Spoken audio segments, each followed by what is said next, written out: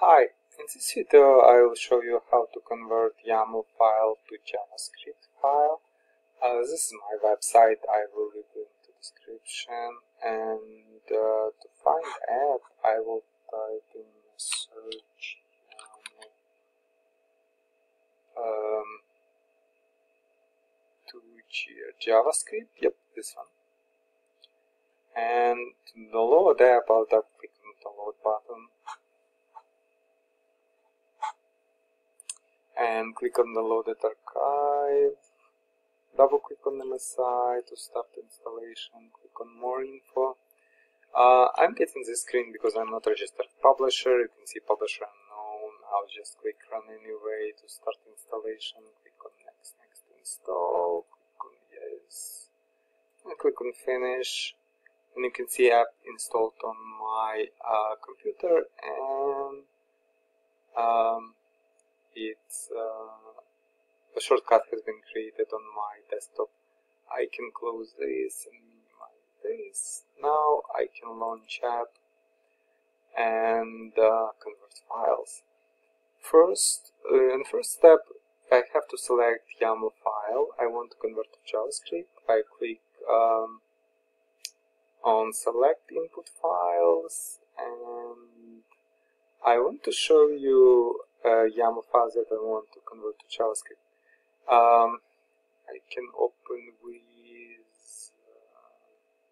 just this notepad just to show you. Basically, YAML is pretty weird format, and it has all this indent and dashes inside. But this YAML file, it has all US states in it. And you can see, and every state has a name, state code, region, subregion, and all 50 states in this file. Now, let's select this YAML file and click on open. So, you can see I have selected. I can select different file if I want. If I click on clear, and then click again, and select my file again, or a different file, it's okay. Now click on next step after file selected. There is no options here yet. Click on next step. Now I can preview JavaScript. Let's preview it. So it has my data main variable, which contains tables and which contains our data from YAML into data, because you probably will have different file, so YAML file, so everything inside under my data will be different for you, because different fields and different because it all depends on structure of YAML file. And to save it, I can click save result, and I can go out, and I can save it into my test.js. Let's save it. I already have it because I tested previous JavaScript, so let's save it into test.js.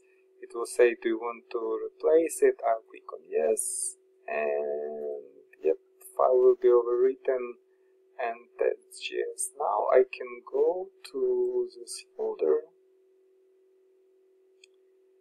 and open test.js into notepad. You can see this is JS file with with my data variables in it. Now, if I want to test this file, I create a different HTML file that will use this as I can show it to you what is inside.